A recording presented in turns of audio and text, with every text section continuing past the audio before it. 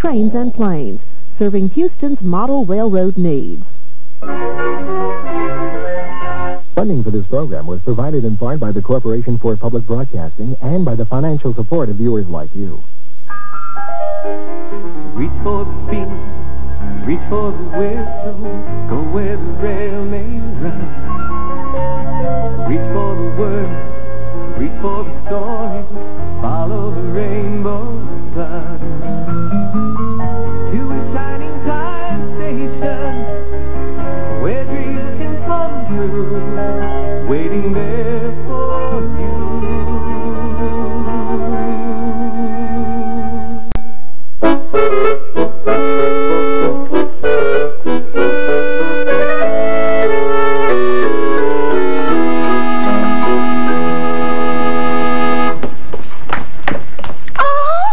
Lemonade and cookies. How much? 5 cents, miss. Oh, well, Mommy can't complain about me spending that kind of money. Quelle surprise! Here you go. I'll just have to drop in again. Au revoir, kidlets. Congratulations, Jay! You made your first nickel. Why, that's almost 5 cents. But, it was just 1 nickel. How would you like to make 10 nickels? Yeah! How'd you like to make 50 nickels? Yeah! How'd you like to make 100 nickels? Yeah! But how, Schemer? How do I do it? How do we do it? How? By forming a partnership with me. A partnership. Now, kids, you want to make money, don't you? Yeah! Okay, it's a deal, it's a deal. Now, you kids wait right here, okay? And I'm going to be back before you can slice a lemon with our new management team. Okay, partners. Is what? Hello, everyone. Hi, Mr. Conductor. Where have you been? Oh, I'm running in the Minkville Marathon against a tortoise. What are you doing here? Is the race over? Yeah. Oh, I left the tortoise at the starting line. He's so far behind me, I don't have anything to worry about. So I thought I'd come back here and relax for a while. Say, is that lemonade? I could use something cold to drink.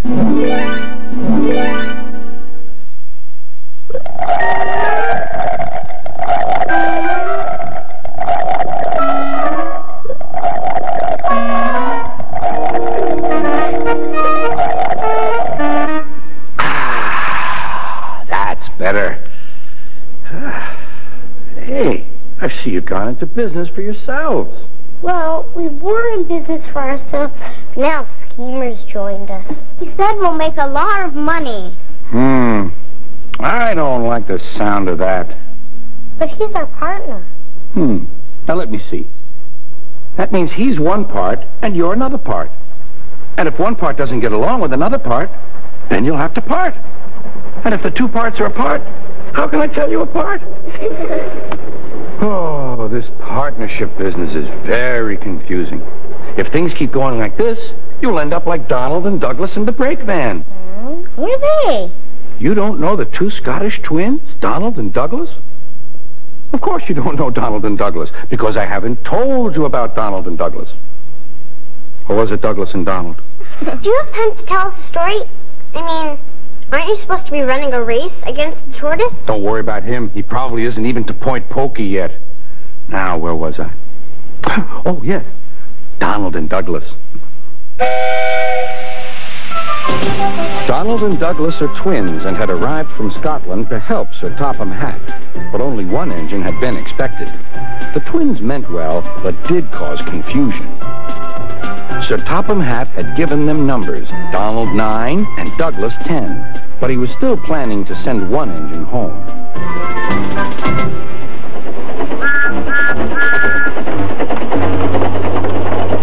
There was a brake van in the yard that had taken a dislike to Douglas.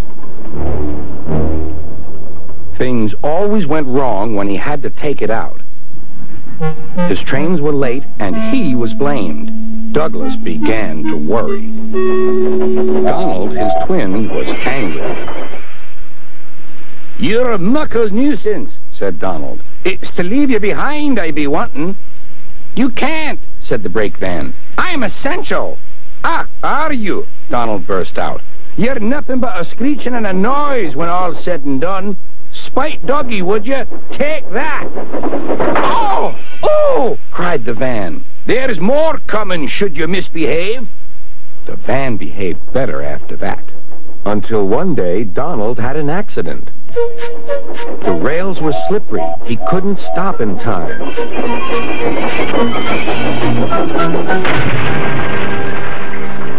Donald wasn't hurt, but Sir Topham Hatt was most annoyed. I am disappointed, Donald. I didn't expect such clumsiness from you. I had decided to send Douglas back and keep you. I'm sorry, sir, said Donald. I should think so, too. You have upset my arrangements. Now, James will have to help with the goods work while you have your tender mended. James won't like that. Sir Topham Hatt was right. James grumbled dreadfully about extra work.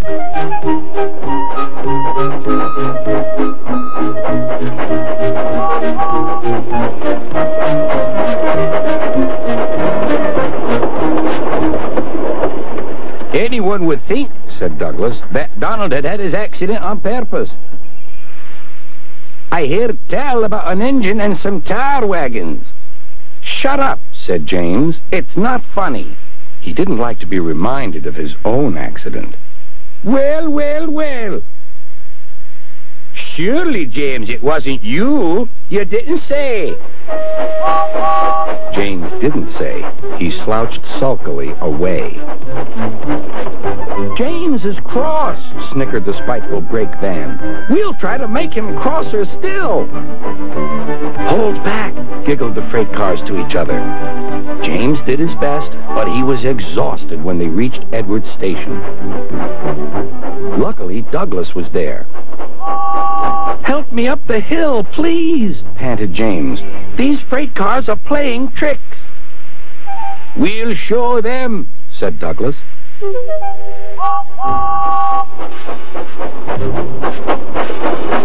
Slowly but surely, the snorting engines forced the freight cars up the hill. But James was losing steam. I can't do it! I can't do it! Leave it to me, shouted Douglas. The conductor was anxious. Go steady! The van's breaking! The van was in pieces. No one had been hurt, and soon Edward came to clear the mess. Sir Topham Hatt was on board. I might have known it would be Douglas, he said. Douglas was grand, sir, said Edward. James had no steam left, but Douglas worked hard enough for 3. I heard him from my yard. 2 would have been enough, said Sir Topham Hatt. I want to be fair, Douglas, but I don't know. I really don't know.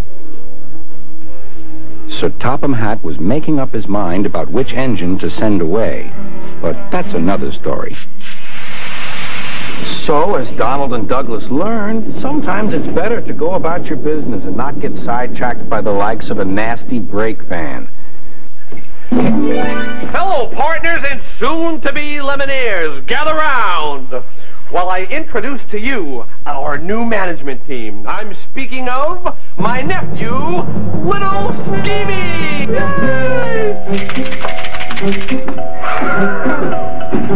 Hi, kids. Great to meet you. Out of my way, please. Now, first thing first, we raise prices. Lemonade goes up to 6 cents, and cookies go up to 7.5 cents. There's no such thing as 7.5 cents. Okay. Ow, ow, ow. Twist my arm. We make it 8 cents. You gotta love this kid. You gotta love him. And hey, let's put more water in the lemonade. Always thinking, always thinking. I don't know where he gets it from. I really, really don't. And such impeccable taste in clothing. Kids, listen, now I want you to be listening to everything that Schemee has to say, okay? Because his ideas are beautiful. Okay, some rules for customers. Everyone, repeat after me. You touch it, you bought it. You touch it, you bought it. Oh, shop till I drop. I've simply got to have some lemonade and cookies, especially when... Oh, how tacky. You raised your prices. I'm sorry, miss, but we have a new partner. Oh, look, don't talk to me about business. All I want is one of your delicious cookies. Icky poo. Absolutely. I want my money back. Sorry, lady. You touched it, you bought it. What? But that's crazy. These cookies are... Hey, what's going on here? Uncle Schemer, this lady's mad about the way I'm cheating her. I just had a perfectly dreadful cookie. Hey, come on, lady. Those are the best cookies this side of Dilly Lick. Really? Mm-hmm. And could you swallow one? Hey, as long as it's not my pride, I can swallow anything.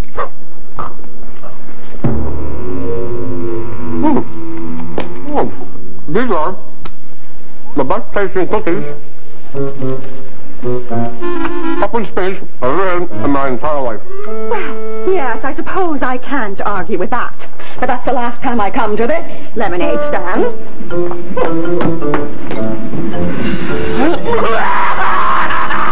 Give me that anything! Schemee! Come on, move it! Yes, Uncle Schemer? Schemee. You're a genius. Those things are so bad, no one's gonna take them, so we can continue to sell them over and over and over again. Oh, hello, Schemer. Have you seen Stacy Jones? I've just got to find out what time the train from Cloggyville arrives. I'm expecting friends in for my garden party. Let me introduce to you my young nephew, little Schemee. It's a most sincere pleasure to make your acquaintance, Miss Smoot. Oh, what a darling little boy. I heard you were in town visiting your uncle this week. Oh, is this a lemonade stand? Oh, how wonderful. Ma'am, I'd be most honored if you let me and my good friends sell you our lemonade and cookies for your party. Oh, that would be perfect. Well, in that case, what the heck are we waiting for? Why don't we step outside, Schemee, and draw up a contract?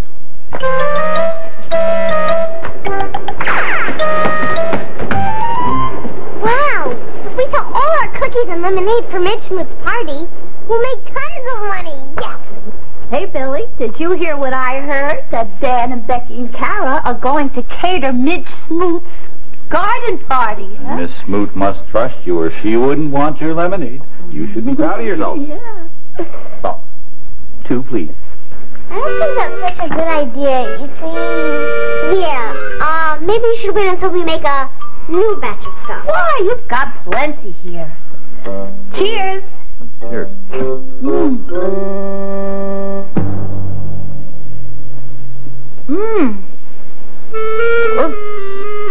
Very interesting. Interesting. Maybe some lemonade would be good. Yeah.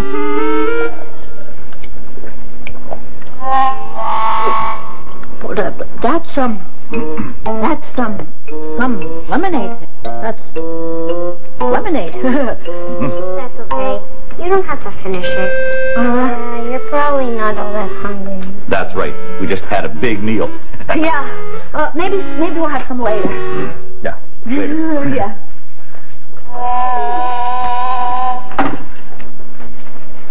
I'm not so sure what we're doing is right.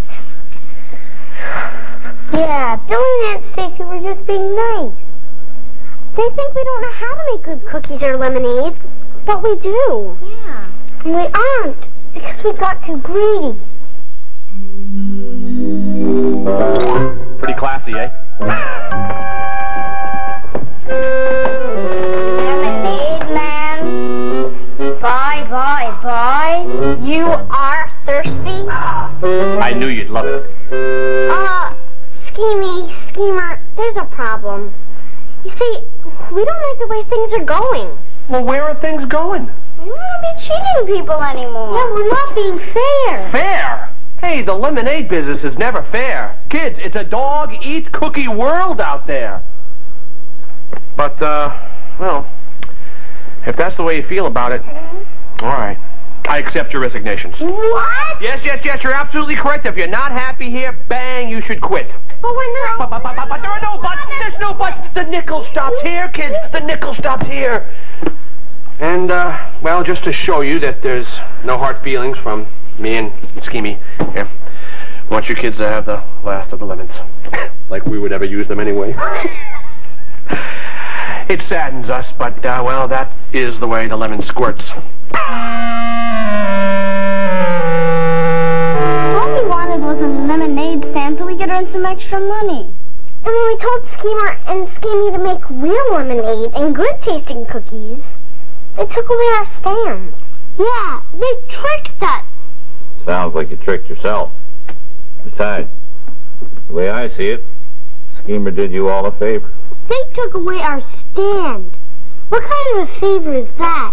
If you had it back, would you water down the lemonade and put pepper in the cookies? No. Well then, see, Schemer and Schemee showed you the wrong way to run a lemonade stand. The next time round, you'll do it the right way.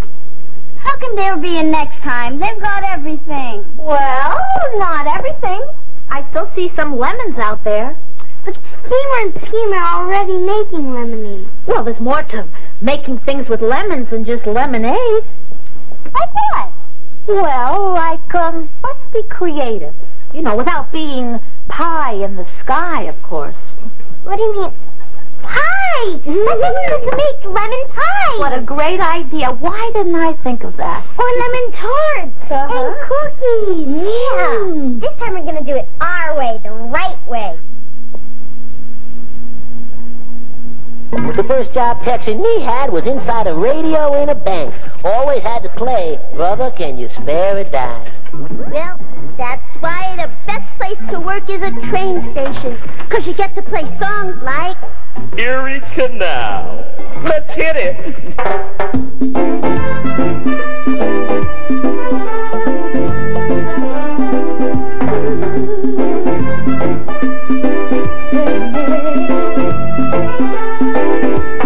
Got a mule and the name is Sal, 15 miles on the Erie Canal. He's a good old worker and a good old pal, 15 miles on the Erie Canal. With hawks and barges in a day, filled with lumber, coal and hay. And we know every inch of the way, from Albany to Buffalo. Low bridge, everybody down. Low bridge, for we're going through a town. And you'll always know your neighbor, you'll always know your pal, if you've ever navigated on the Erie Canal.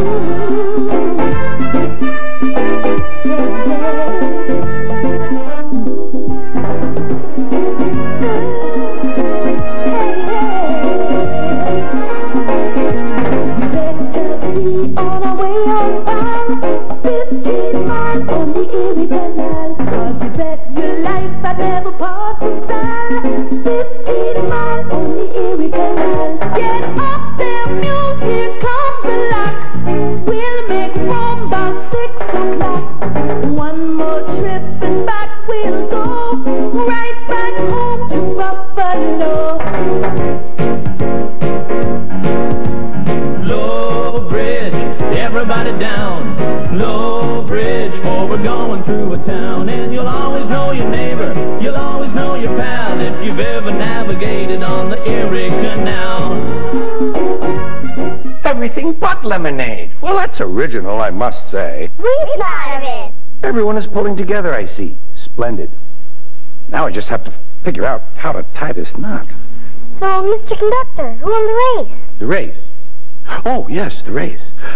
Well, it was close. It was so close that we both won.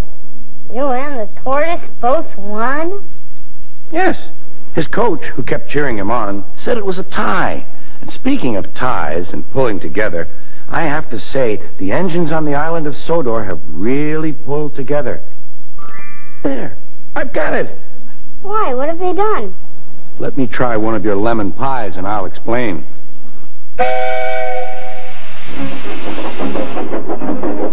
Snow came early to the island of Sodor. It was heavier than usual.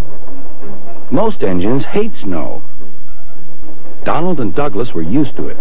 Coupled back to back with a van between their tenders and a snowplow on their fronts, they set to work. They popped backwards and forwards, patrolling the line.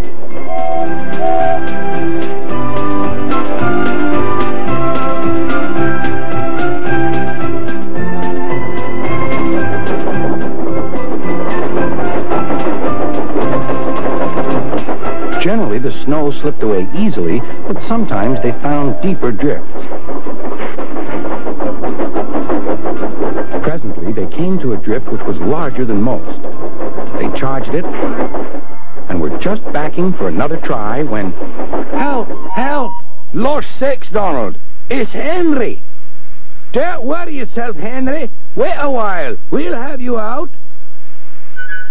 Henry was very grateful. He saw all was not well. The twins were looking glum. They told him Sir Topham Hatt was making a decision. He'll send us away for sure. It's a shame, said Percy. A lot of nonsense about a broken signal box, grumbled Gordon. That spiteful brakeman, too, put in James. Good riddance. That's what I say. The twins were splendid in the snow, added Henry. It isn't fair. They all agreed that something must be done, but none knew what. Percy decided to talk to Edward about it. What you need, said Edward, is a deputation. He explained what that was. Percy ran back quickly. Edward says we need a depot station. Of course, said Gordon. The question is... What is a desperation? Asked Henry. It's when engines tell Sir Topham Hatt something's wrong, said Percy. Did you say tell Sir Topham Hatt? Asked Duck thoughtfully. There was a long silence.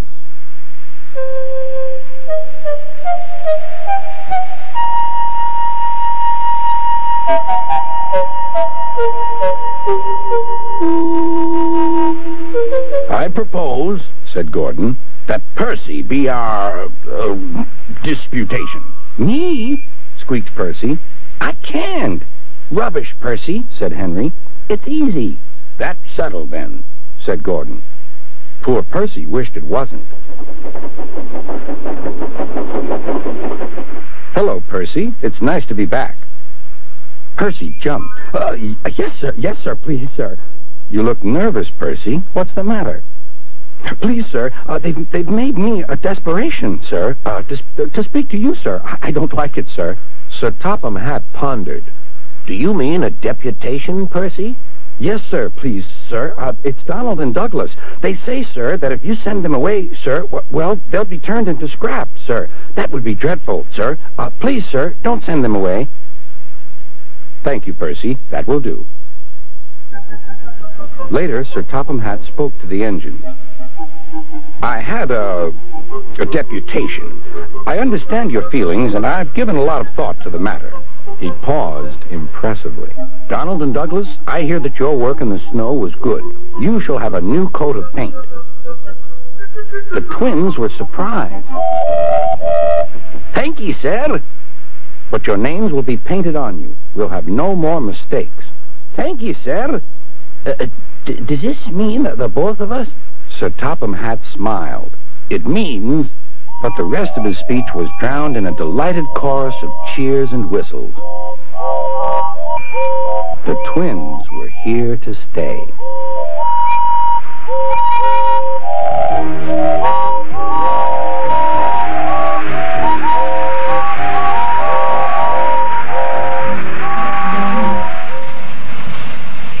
So, as you can see, some of the most surprising things can happen when you stand up for what you believe.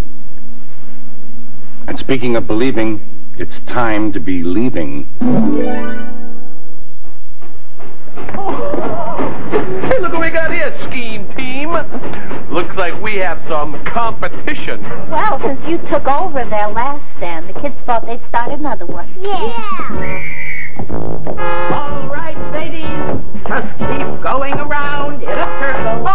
My dear Midge Smoot. Don't you dare Midge Smoot me. Why, you're lucky my dog is better after eating 2 of your cookies. He was sick all afternoon. Well, it's hardly our fault that the dog got sick. It wasn't our fault to maybe. Oh, just be quiet, you little twerp. We are going to keep marching until this stand is under new management. We'll stop people from buying anything. Ladies?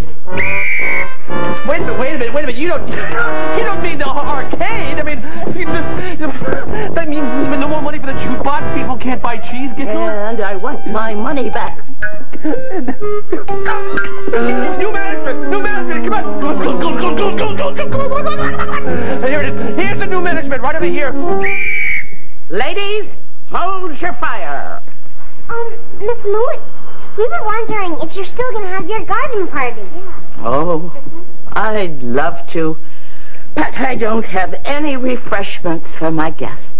Oh, but we do. See, we have everything but lemonade. Oh. And we have a policy. What kind of policy, dear?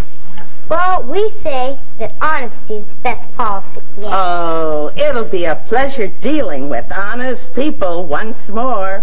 Ladies, we have accomplished our mission. Kids, we'll see you at the garden party. As for you, Schemer, if you ever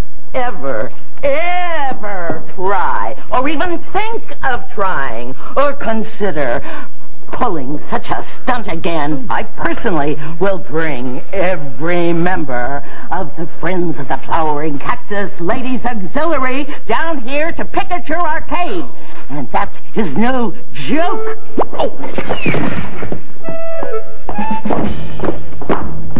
Wait a minute. Friends of the Flowering Cactus Ladies Auxiliary? My mommy is in that group.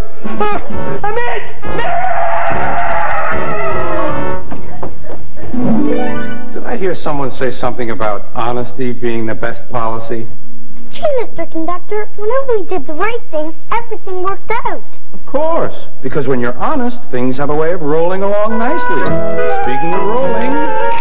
Mr. Conductor, look out! Reach for the speed, reach for the whistle, go where the rail may run. Reach for the words, reach for the story, follow the rainbow sun. To a shining time station, where dreams can come true, waiting there for you. So much to see, so far to travel, so much to learn to know. Friends by your side, hopes to hold on to, who knows how far you'll go. To a shining time station, where dreams can come true. Your own imagination waiting there for you. The Corporation for Public Broadcasting and by the financial support of viewers like you. This is